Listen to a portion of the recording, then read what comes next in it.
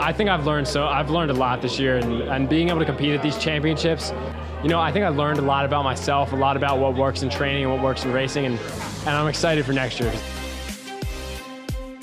The game plan was just kind of stay relaxed. I knew there were a lot of guys that wanted to run on front, and I'm not a guy who necessarily needs to run on front for the first half of the race.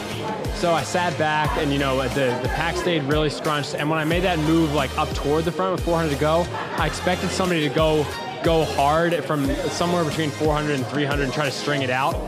And unfortunately that didn't happen, so I was running 3 wide for a while.